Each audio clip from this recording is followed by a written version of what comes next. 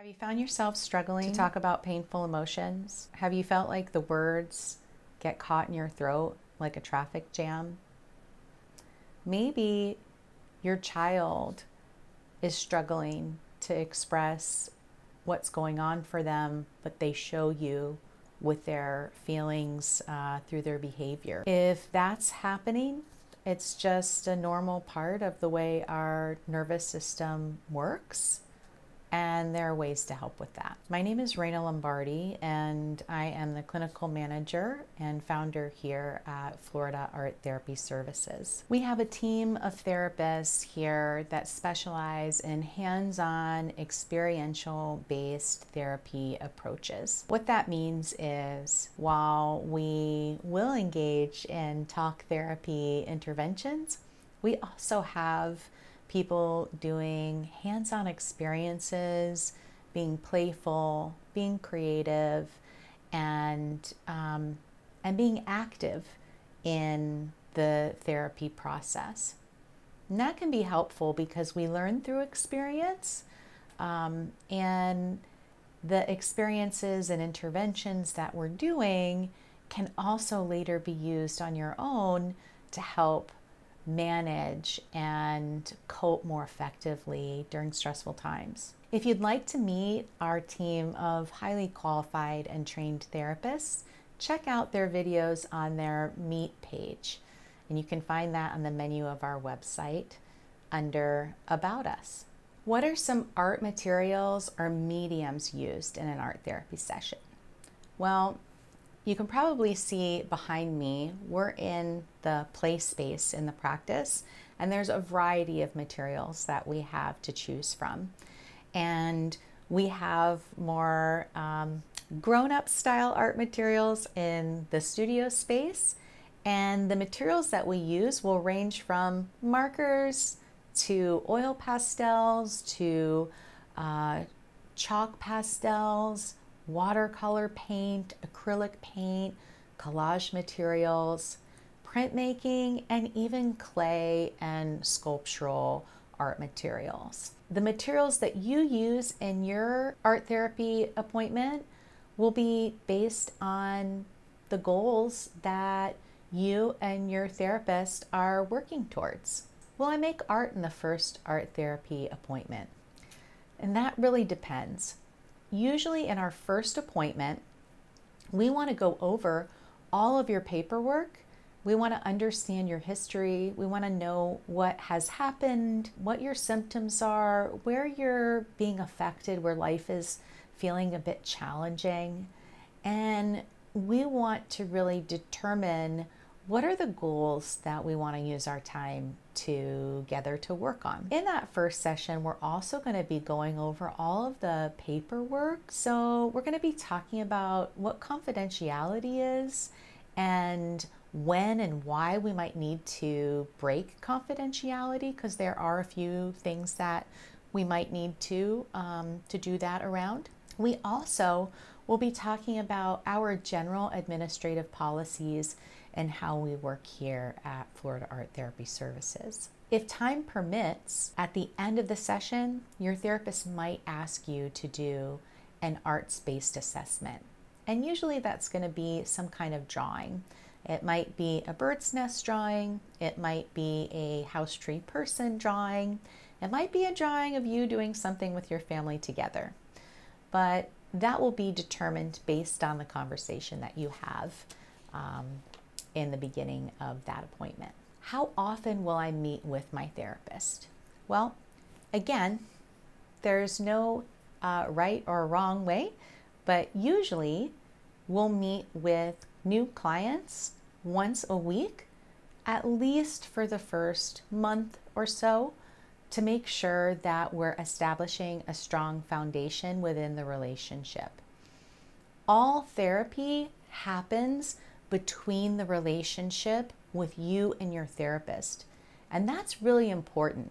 If you don't feel comfortable with your therapist, let us know so that we can find the right person for you to work with. Because if you don't feel comfortable, you're probably not going to be honest about what's going on, and you might not listen to some of the skills that your therapist is working to help you bring into your life. So if you don't feel comfortable, let us know and we'll work towards finding you somebody who you do feel comfortable with, even if that's somebody else in our community. After you've been working with your therapist for a while, you all will discuss how things are going. And if you're making progress, you might reduce from once a week to once every other week or once a month. Now, people are often curious, how long does therapy last? Again, that really is dependent upon your individual needs and situation and what goals you want to experience from therapy. Most people get to a place where they say, you know what, I feel really good. I think I'm ready to slow down, or I'm ready to kind of end therapy. And that's great. We encourage you to have those conversations with your therapist so that we can make sure that you're not coming in when you don't need to be. What does the first therapy appointment look like? In the other part of the video where I talked about what the first art therapy appointment would look like, no matter what modality your therapist is using in session with you, the first appointment is going to be pretty similar.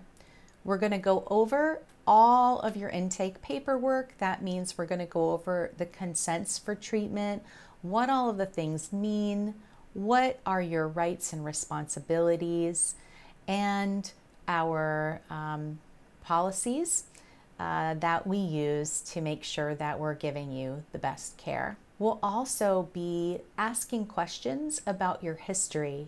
So we ask that everybody use our private portal that is assigned to you when you make your initial appointment to come in, and complete all of the paperwork within 24 hours before coming in.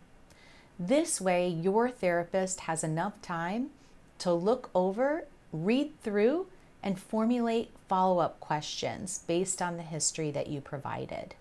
And we'll go over those follow-up questions in the first appointment. It will also help us understand if we need to select more specific types of assessments to rule out or to determine more accurately what is happening for you. What's the cause of those symptoms? Because when we know that, we're better able to create interventions that will help you feel better. If you're making an appointment for your child or your teen, in the first appointment, we will ask that parents are present because we want to go over all of the rules around therapy. When we work with teens and children, we want to make sure that parents understand and respect their child's zone of privacy around the therapy sessions. And we go over all of that with both parties so that everybody's on the same page around it. What do I need to bring in for my first appointment? You really don't need to bring anything with you. We ask that you fill out all the paperwork through your private portal, which will come directly to us.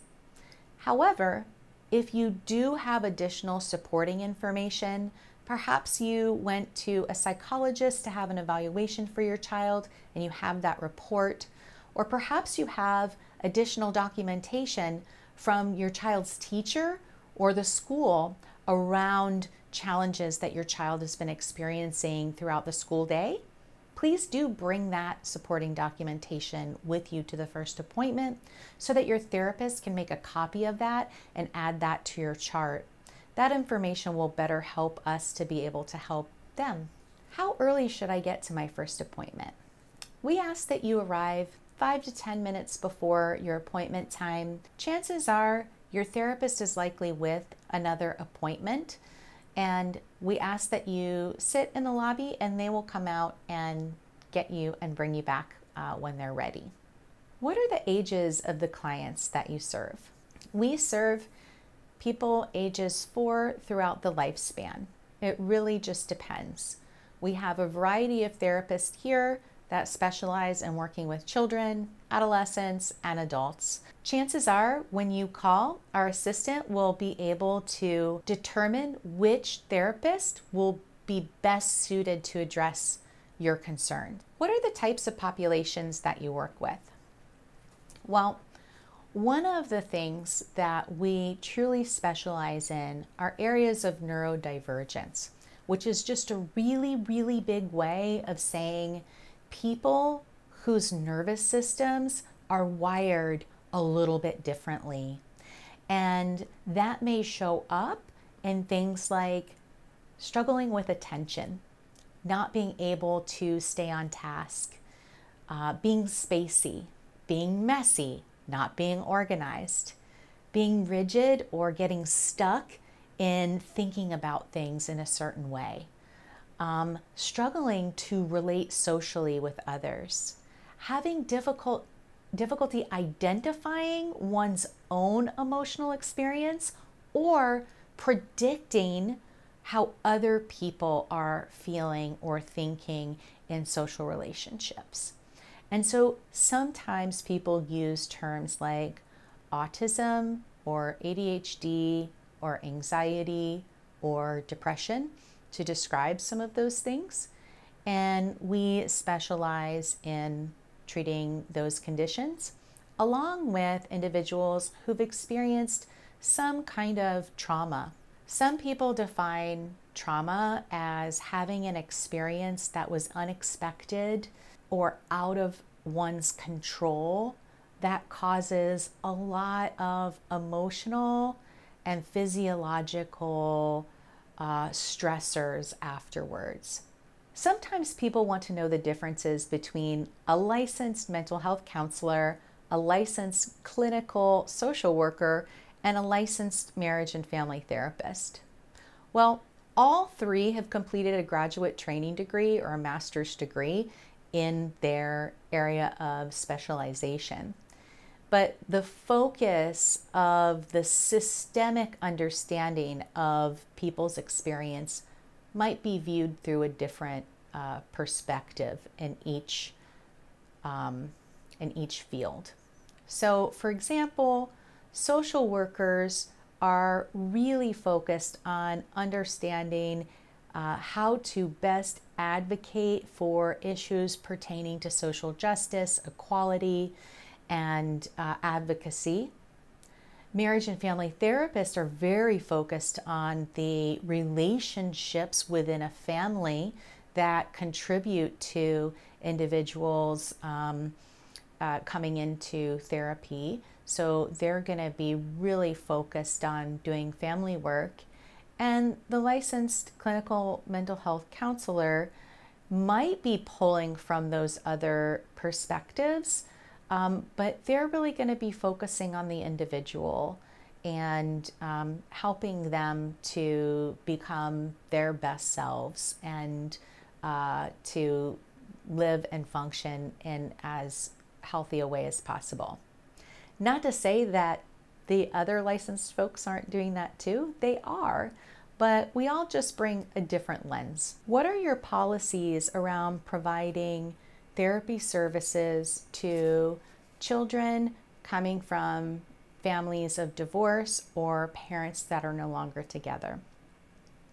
We do have a few policies that we feel are really important to making sure that the child's needs are prioritized. One of those is to make sure that both parents are part of the child's services. That means we ask that both parents agree to consent for their child to be in therapy, and both parents provide input on what their child's needs are, what their concerns are for their child, and what their goals are for their child. Now, sometimes this can feel uncomfortable when there's a lot of conflict or tension. We do our best to communicate with each party separately, but we convey the same information to both parties. If you have any questions about that, you can call the office and we'd be more than happy to talk to you in greater detail of how that would work. given your specific set of circumstances. The one time this would be different is if one parent has a legal decree that says they have the ability to make sole decisions around the child's health care, or that they have sole custody and guardianship over that child. But if that's not in place, then we ask that both parents are involved in the therapy process. We also have a policy where we will not take part in the legal process of custody battles. And in our consent for providing services, we ask that parents agree that they will not call their child's therapist in to a custody legal case. This is because we believe it's not in the child's best interest for the therapist to disclose private, confidential information that the child has shared that could be used against one parent. What types of qualified supervision are offered? So here at Florida Art Therapy Services, I am a qualified supervisor for licensed mental health counselors and for individuals pursuing their registered art therapy credential. Colleen Hentz and Melissa Maki are both licensed clinical social workers that provide supervision for social work interns. We offer individual and group supervision, and the focus is on helping young clinicians or new clinicians working towards licensure to be able to provide the best quality care to the clients that they're serving. If you're ready to take the next step and come in to work with one of our highly trained and experienced therapists, please give us a call at 239-297-7099, or you can send a message directly through our website at www.floridaarttherapyservices.com. And as long as you're in the state of Florida, we can serve you via telehealth. Don't be afraid to reach out. We're here for you.